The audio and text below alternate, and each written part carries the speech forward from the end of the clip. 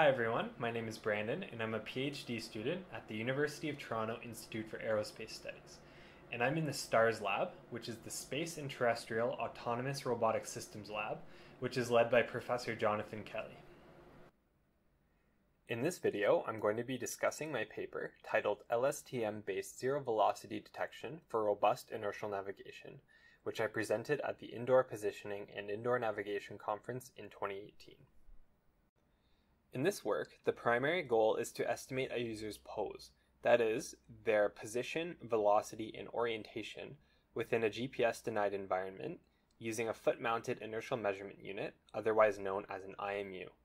The user's pose estimate is updated by integrating the IMU readings, which are the linear acceleration and angular velocity, at each time step.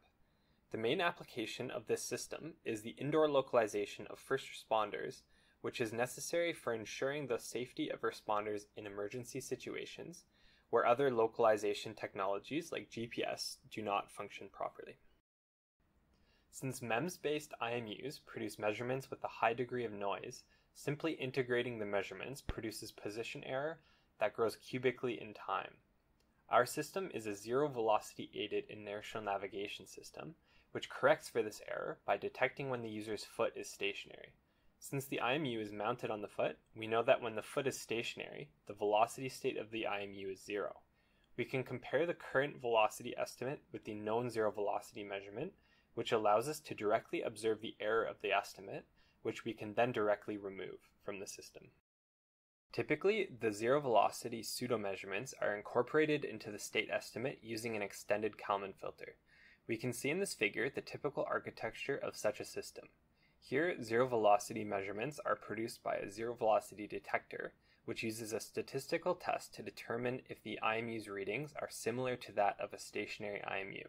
Specifically, the linear acceleration should be equal to the acceleration due to gravity, and the angular velocity should be approximately zero. In practice, since these conditions are never exactly satisfied, we apply a threshold. If the statistical test output is smaller than this threshold, we assume that IMU is stationary and the zero velocity measurement is then passed into the EKF. The main challenge with this approach is that the IMU readings are highly dependent on the motion type of the user.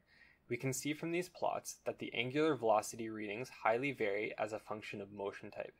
This means that if we were to optimize the zero velocity threshold for a particular motion type, such as stair climbing, no zero velocity intervals would be detected for walking or for running.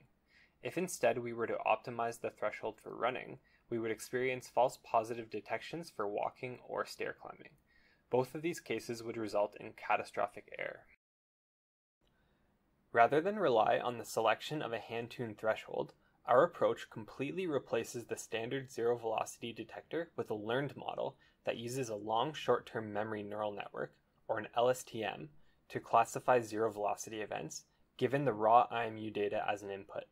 We will see shortly how such a system can outperform existing zero-velocity detectors that rely on hand-tuned thresholds. We decided to use an LSTM since they recently have achieved state-of-the-art results for sequential learning tasks. Their main advantage is their propagation of a memory state through time, which allows for previous inputs to impact the output at the current time step. This type of network can outperform standard neural networks, which only use the data from a single input in their classification. Since inertial data is sequential in nature, LSTMs are ideal for zero-velocity classification, as zero-velocity events at adjacent time steps are highly correlated. We trained our LSTM-based zero-velocity classifier using a dataset that we collected, which consisted of raw inertial data from a user who performed a variety of motions such as walking, running, shuffling, crawling, and climbing. Along with this data, we generated zero-velocity labels for each IMU time step, which we used for supervised training of our classifier. Our best performing model achieved approximately 97% classification accuracy on both the training and the validation set. We incorporated our LSTM into our zero-velocity-aided INS to produce a pose estimate for each motion trial that was collected. We computed the average position error for each of these motion trials and compared it to the position error that resulted from using two existing fixed threshold detectors. This error histogram shows that our LSTM-based classifier, represented by the yellow bars, is much more accurate than the fixed threshold detectors, which are represented by the blue and green bars. This means that our classifier is able to operate consistently across motion types, whereas existing detectors with a fixed threshold typically work well only for a very specific motion and cannot perform well across a wide set of motion types. To further evaluate our proposed system, we additionally collected a test set consisting of motion trials from 5 different test subjects within the hallways at the University of Toronto. Users performed walking, running, and mixed motion trials along a 110-meter hallway. We evaluated the position error at several reference markers along the trajectory. In this walking trajectory, we see that our LSTM-based zero-velocity classifier, which is represented by the yellow trajectory, is much more accurate than the trajectories generated when using the fixed threshold detectors. Our proposed system also consistently outperforms the fixed threshold detectors for running trials. In both of these cases, the fixed threshold detectors accumulate a significant amount of error, which is a result of the optimal threshold not being well suited to running motions. In contrast to this, our proposed method detects the majority of zero-velocity events, which results in improved position estimates along the trajectory.